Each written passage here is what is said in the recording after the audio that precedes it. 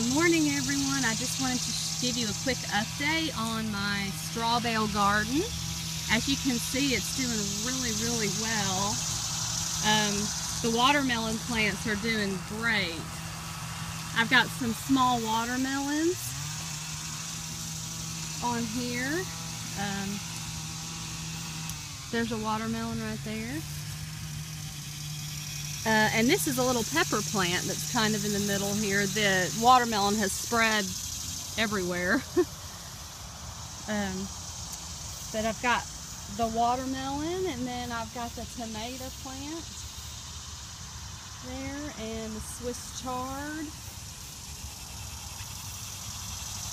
and the squash. And then you can see across there, I've got more squash, more tomato plants, and on the end there are potato plants. So yeah, it's doing really great. I'm very pleased with it.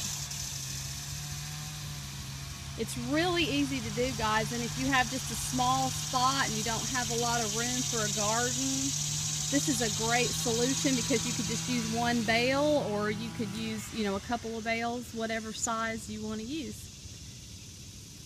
So anyway, I just wanted to give you guys a quick update on how well it's doing. Hope you guys have an awesome day.